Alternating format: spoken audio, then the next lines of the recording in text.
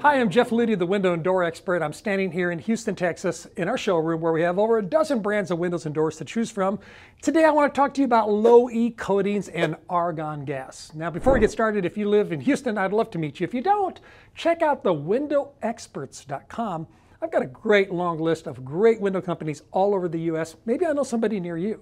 Now, people say, Jeff, what is Low-E? This is a brief condensed sort of like version of a longer video I made where I go into great detail about Low-E. It's right up here, you can click, or down here in the description. Go check it out. I think it's going to be really beneficial for you to learn more about Low-E.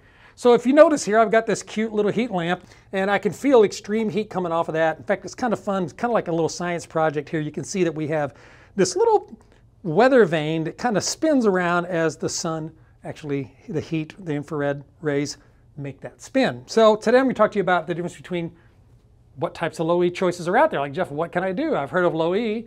Well, Low-E stands for low emissivity. It's a coating. It's a coating that's applied to the glass. Now, we're going to start with just a clear piece of glass. If you have single pane clear glass windows right now in your home, this is probably similar to what you're experiencing. Now, if you notice when I put that in front of there, it doesn't seem like it's actually doing anything to help reduce this infrared heat from coming through and actually spinning our little science project over here. But I've got a little thermal gun here, laser gun, that I can point at it and see what temperatures we have. And it looks to me like we've got somewhere around 83, 85 degrees, somewhere in that category. Pretty nice. So this does, 87, 88, okay, 88.9. We're gonna call this 89 degrees. That's what clear glass does. This heat is just pretty much coming through that glass. So we can have another experiment here. This is double pane instead of single pane. So right away you would think, okay, it's going to be better because I have two coats, two pieces of glass. But this also has Low-E on it. If you notice, it's not quite perfectly transparent. It almost looks like it's got a little bit of tint to it, right? It's got like almost like you would say sunglasses on, but not quite that dark. So this is what we call the 270 Low-E. I'm going to put that up there and we'll see how this actually starts to slow down. I can tell it's slowing down, slowing down, slowing down. And let's take a reading here on this. I'm going to point that at that, 78 degrees, 78 degrees, 77 degrees. In fact, if I leave it on here for just a few more seconds, you'll see that basically this thing is coming to a stop. That's pretty good. When you want to think about that at your house, think how much more comfortable you would be in that case. All right, so then let's go to the next one, because this has two coats of low emissivity coating. This one has three coats of low emissivity coating. Let's give this a chance to start spinning back up. There it goes. I'm going to put the three coats in here, and this one actually is a little bit darker. It's about 10% darker than the other one. And I'm going to go through some of those numbers in just a minute and explain to you exactly what you get. You can see it's actually coming to a complete stop there. Let's take a look at the temperature on this one. Oh, look at this. This is 76 degrees, 77 degrees. This is really good.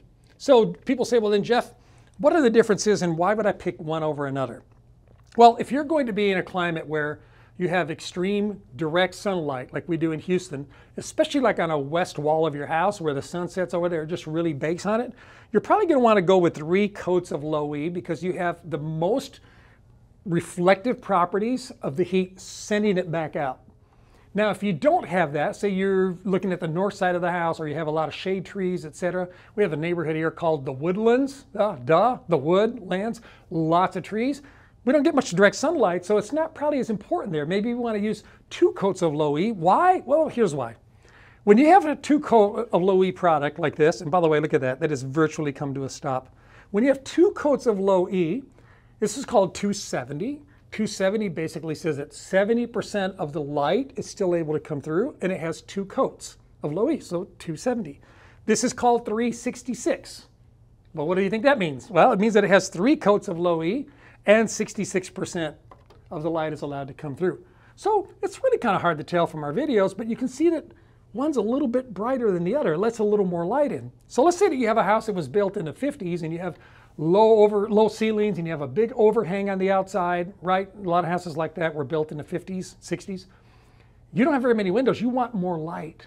So there's this assumption automatically when people sell windows, like, I'm going to sell you the most energy efficient window I can sell you. Well, that may not be actually doing you a favor. You want the right amount of energy efficiency based on your circumstances. I think it's sometimes just the default setting to say, we're going to go with Low-E 366 because it has the best ratings. But it may make your house really dark, and you don't want that. You may not want it on certain walls of the house. So sometimes we do a hybrid. Maybe some parts of the house have 270, and then we go to the west side of the house and we'll do a 366. Why? Because that's where we get the most impact. That's where we get the most heat. Now, if you live in Florida, okay, and you've got direct sunlight and no trees, that's different than Houston. If you live in Phoenix, Arizona, where you have absolutely no shade and you know, your tree is a 10-foot or 4-foot or 3-foot cactus bush, you're probably going to have a different opinion. You might want to have the 366 on all of the windows. But having the right glass with the right Low-E based on your environment is going to be critical.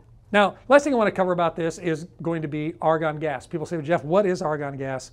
How can I tell if I have it in my window? Well, you really can't tell. It's invisible. It's inorganic. You could actually inhale it like you would helium and it won't hurt you. I wouldn't suggest you do that, but argon gas basically is 6 times heavier than air. 6 times heavier than air. And we know that air does conduct heat and cold. And so having argon gas sealed in between the 2 panes of glass, having it sealed in there, actually can be a real benefit to your energy efficiency and to your comfort for a couple of reasons. Number one, it does reduce the transfer of heat and cold, but also number two, it actually helps reduce the amount of sound that comes through the window. So if you think about this, if you're trying to get sound reduction, having argon gas in there can actually be of benefit. Now think about a swimming pool.